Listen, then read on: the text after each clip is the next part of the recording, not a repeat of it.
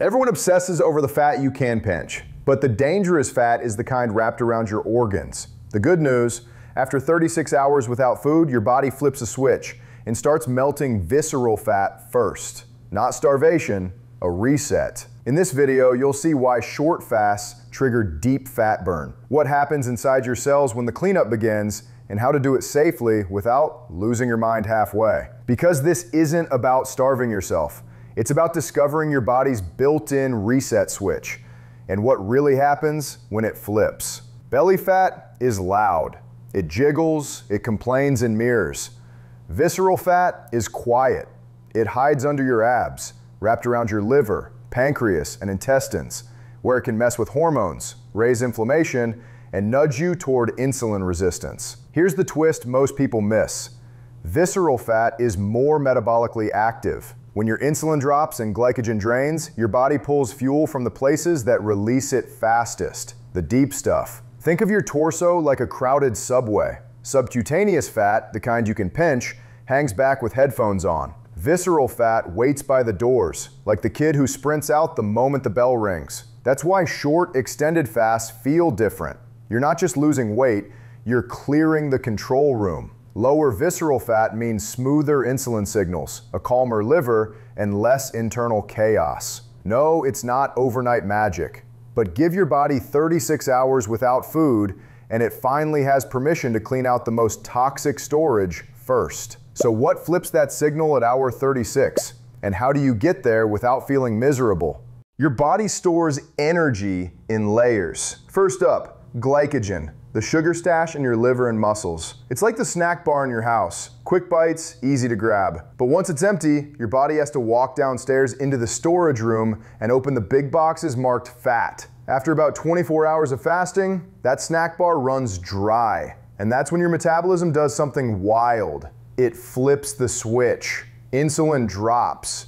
Fat-burning hormones rise. Your body goes from sugar mode to survival mode. Now, the goal isn't just to burn fat, it's to find the right kind. Subcutaneous fat burns slow. It's like a big log on a campfire. Visceral fat, that's dry wood. It catches fire fast. Inside your cells, the machinery starts to change too. Mitochondria ramp up. Enzymes that break down fat activate. And just as energy production stabilizes, something bigger begins. It's called autophagy, your body's way of cleaning out damaged parts and recycling them for fuel. Most people think fasting only burns calories, but past that 30-hour mark, you're not just burning fat, you're upgrading your cells. So if you've ever felt that strange burst of focus around day 2 of a fast, that's your cells rebooting from the inside. But autophagy isn't just cleanup. It's a reset protocol your body only unlocks under the right conditions. And that's where the real transformation starts.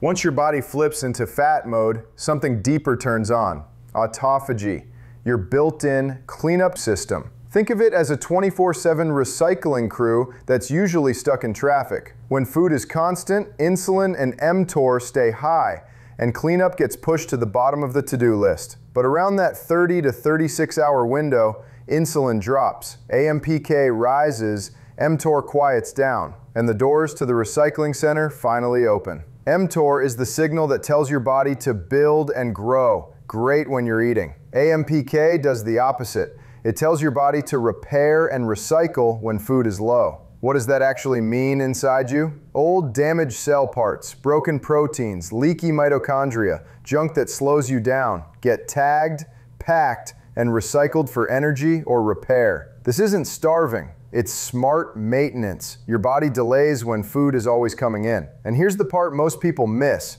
Autophagy doesn't just make cells cleaner, it makes your metabolism work smoother. When visceral fat shrinks and inflammation calms, your liver gets breathing room. Insulin signals are easier to read. Mitochondria run steadier. That's why on day 2, many people feel sharper and calmer, like their body finally turned down the static. Here's where most people misunderstand what's really happening. Autophagy isn't a magic detox button. Your liver and kidneys already handle detox. Autophagy is cellular housekeeping that helps everything else work better. And no, you don't need to fast for a week to trigger it. For many people, a short extended fast, about 36 hours, is enough to start the shift. Everyone's body works a little differently. Some feel it sooner, others a bit later. There's also a special version called mitophagy, targeting worn-out mitochondria. Think of it like swapping dead batteries for fresh ones. Over time, better mitochondrial quality can mean steadier energy, better fat burning, and fewer afternoon crashes. Zooming out, this is why the 36-hour reset can feel different from everyday calorie cutting. You're not only burning fuel, you're retraining the system that decides which fuel to burn and how cleanly it runs. Bottom line, when you give your body a quiet window, it doesn't fall apart. It repairs, it recycles, and it starts by melting the fat that causes the most chaos on the inside. Here's how to unlock that 36-hour reset without feeling miserable and without doing anything dangerous or extreme. Step 1, the lead-in. Start your fast after dinner, say 7 p.m., so you sleep through the first half. That simple trick turns 36 hours into one night and one day. Before you begin, have a balanced meal. Protein, healthy fats, and low carbs. That steadies your blood sugar and keeps cravings in check once the clock starts. Step 2, the fast window. For the next day and night, stick to water, black coffee, or tea. Add electrolytes if you're doing physical work. Salt, magnesium, potassium, the basics that keep your nerves and muscles firing. And remember, hunger comes in waves. When one hits, it usually fades after 15 to 20 minutes. Walk, stretch, or distract yourself. It passes faster than you think. The goal isn't punishment, it's patience. Step 3, the refeed. When you break the fast, usually the following morning, go gentle. Start with protein and something light on the gut. Eggs, yogurt, broth, fish.